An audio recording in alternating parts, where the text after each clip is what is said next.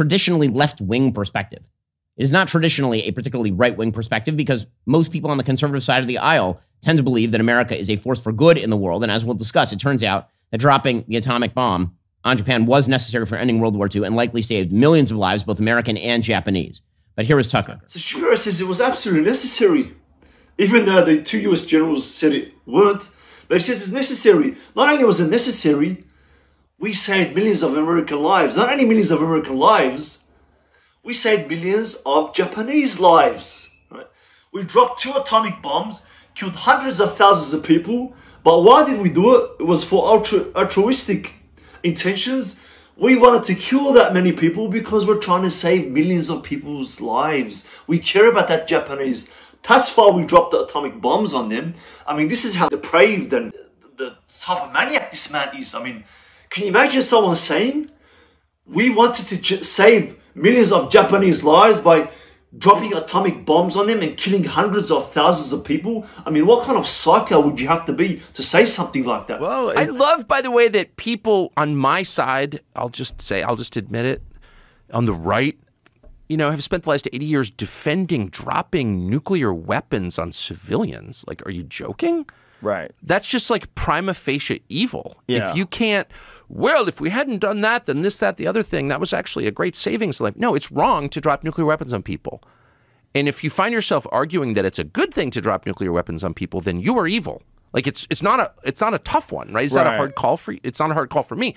So with that in mind, like, why would you want nuclear weapons? It's like just a mindless, childish sort of intellectual exercise to justify, like, oh, no, it's really good because someone else will get it. How about no? How about, like, spending all of your effort to prevent this from happening?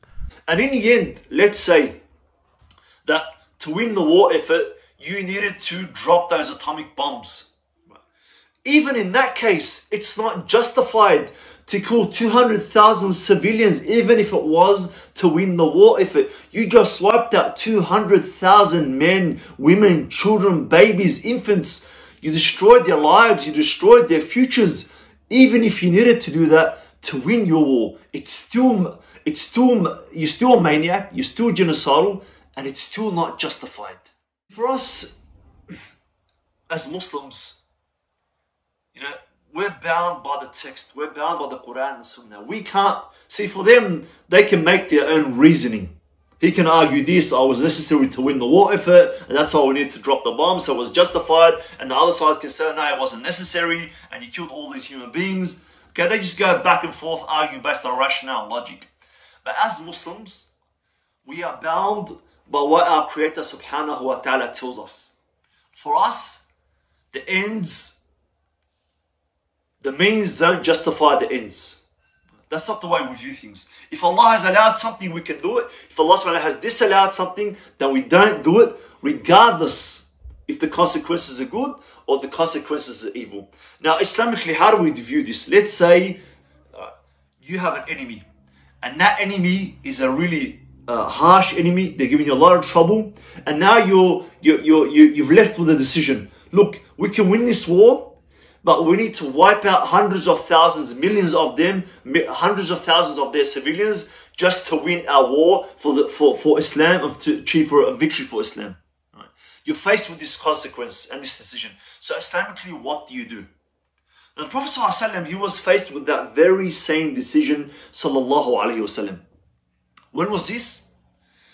Aisha radiallahu anha asked him in the famous hadith, a messenger of Allah, was the day of Uhud the worst day the worst thing, the worst resistance and harshness that you've received from the people of Quraysh? Because we know on Uhud, the Quraysh got to him and they almost killed him, sallallahu alaihi wasallam, and they severely harmed him.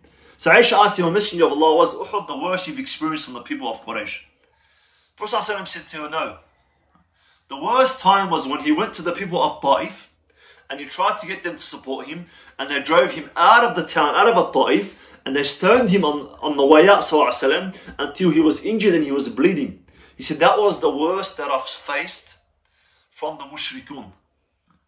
Now he says, after they did that to me, Jibreel came to me and said to me, oh Muhammad, this is the angel of the mountains, and Allah has sent him to you, so command him as you wish. So the angel of the mountains says, Salam to Prophet ﷺ, he says to him, "O Muhammad, I am the angel of the mountains. Allah subhanahu wa ta'ala has asked, He put me under your command, and if you want, I will crush them between the two mountains." Now think about it. These people just drove him out, they rejected him, they stoned him, and he is the angel. He's given him this decision. These people, they are your opposition. You can wipe them all out in one go, and that's like your severest enemy. Allah has taken care of them. But you're going to have to wipe out thousands and thousands of people, thousands of innocent people, all in one go to achieve your victory. The very same scenario that Shapiro is talking about. We need to win the war, but to win the war, we have to drop the atomic bombs, kill hundreds of thousands of people. Prophet ﷺ, what did he say? He said, no, don't kill them, don't crush them. Because I hope in the future, from their children, there will come out people that will say, La ilaha illallah. From their offspring, there will be believers. And subhanallah, it wasn't long after that, maybe 5, 6, 7 years, that all the people of Al-Ta'if came to Islam. And what Prophet ﷺ wished for came true. Sallallahu alayhi wa sallam. But you see, this is the vision of Islam. This is the mercy, the rahmah. وَمَا أَرْسَلْنَاكَ إِلَّا رَحْمَةً لِلْعَالَمِينَ. You were sent as a mercy to mankind. Prophet ﷺ, the objective in Islam is not to win at all costs. It's not to wipe people out. It's not to genocide people. It's not to take out your enemy. Prophet ﷺ could have done that. He had the option. And then he could have ordered the angel of the mountains to wipe out the people of Quraysh as well, who were his biggest enemies, had been persecuting him for 13 years.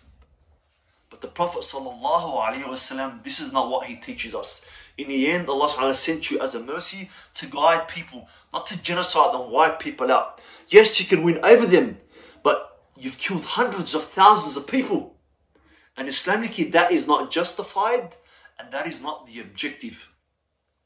And we know that Allah subhanahu wa ta'ala tells us in the Quran, He lays down the principles and the foundations for us very, very clearly. Allah subhanahu wa ta'ala says, من أجل ذلك كتبنا على بني إسرائيل أنه من قتل نفسا بغير نفس أو فساد في الأرض فكأنما قتل الناس جميعا ومن أحياها فكأنما أحيا الناس جميعا. Allah subhanahu wa ta'ala says, and from that we have written on the people, Banu Israel, the children of Israel, that whoever kills a soul without justification or to cause corruption in the earth, then it's as if he has killed all of humanity. And whoever saves one soul, it's as if he has saved all of humanity. And this is the principle in Islam. The ends do not justify the means. Yes, I can win a war, but I need to wipe out hundreds of thousands, millions of people. I can drop atomic bombs on them and end them, and the victory can be for Islam. Prophet ﷺ could have got the angel of the mountains to crush the people of Ta'if, crush the people of Mecca. But the purpose is not to kill people. It's not just to win wars. The purpose is to guide people to the religion of Allah subhanahu wa ta'ala. And this is the outlook of Islam. And this is how Islamically, an Islamic nation, an Islamic civilization, when it rules the world and it leads humanity, it's not looking for war after war, to pillage, to plunder, to kill, to genocide. When the Islamic civilization is faced between these two choices, we need to win a war and defeat an enemy, or we need to wipe out hundreds of thousands of people, we will not take that option just to win the war. Because the purpose is to guide the people, not to wipe them out and lead them to the hellfire. And this is the difference between Islam and all other ideologies. So subhanAllah, the last 6 months, the events that are happening around the world, they are making things crystal clear for everyone. You're going to fall into two camps. One camp, the majority of the average people, the majority of people on earth, as we see, they have sympathy, they have humanity that Allah created in them. They don't want to see people being wiped out, being killed. It doesn't matter what someone has done to you. It doesn't justify you going back 10-fold, 20-fold, 100-fold to wipe them all out of existence. And more, even of the influentials, even people that were considered right-wing and conservative, like Tucker Carlson, like Candace Owens, are coming around to this view, to this understanding. They see now what their governments have been doing. They see what their politicians have been doing. They see the lies that they've been fed. The system that they believed in, it's all really a mirage. It's all collapsing in front of their eyes. They don't want this. They don't want endless wars. They don't want endless butchering, endless killing. As Tucker Carlson said, if you believe that you should just drop atomic bombs on civilians, then this is evil. It doesn't matter what justification you give. It doesn't matter if you win the war. This is evil. Alhamdulillah, this is becoming the majority of the world. But those on the other side, the Ben Shapiros, the Bidens, the elites, the politicians, they're the minority now. But the whole world can see what they're like. These people, they can't fathom and understand. Like, how could you object to killing? How could you object to butchering? They can't understand. For them, no, it's a wonderful thing. It's an awesome thing to kill people, all right, just because they're your enemy, or because they're your opposition, or because you have geopolitical interests, or you're trying to protect your state. Then it's a wonderful thing. It's an altruistic thing to go out and murder hundreds of thousands of people, and they think you're insane. And as Shapiro says, let's have another listen to how he justifies this. Believe that America is a force for good in the world, and as we'll discuss, it turns out that dropping the atomic bomb on Japan was necessary for ending World War II and likely saved millions of lives, both American and Japanese. It's necessary to drop atomic bombs. We're saving millions of lives, not only American lives, we're saving millions of Japanese lives. That's why we dropped the atomic bombs, We have our altruistic intentions. We care about that Japanese. We love them. We're going to drop atomic bombs on them. Hundreds of thousands of people will slaughter and kill. And, the nuclear impact and radiation that remained there and the cancer for generations to come, that was all because we were trying to save millions of Japanese lives. This is the type of maniacs that we're dealing with. Absolute, unhinged psychopaths. And people like Shapiro now, they're completely exposed for the whole world to see. This is what these people are like. And when they're left unchecked and you don't oppose them and they're the ruling elite and they are the politicians, they're just going to keep this cycle of endless wars, endless killing, endless butchering. It's never going to end. And they believe that is a righteous crusade. That's why now the people of the world are waking up. And we need to be the largest voice to expose this hypocrisy, to expose these people, and then show that, look, we have a completely different viewpoint of life. And for the majority of people, they already have this humanity in them. We should be able to win them over. We are with you. And this is what Islam says. Islam, you can't just justify killing hundreds of thousands of people, millions of people, even if it means winning the war. And our Prophet ﷺ taught us, he could have wiped out Ta'if. He could have wiped out all of Mecca. But that's not the purpose. Islam is a rahmah to humanity, and Islamic civilization, when it returns, it'll be a completely new world order. And the whole objective and viewpoint towards life will be completely different. And the way Islam will lead the world, the international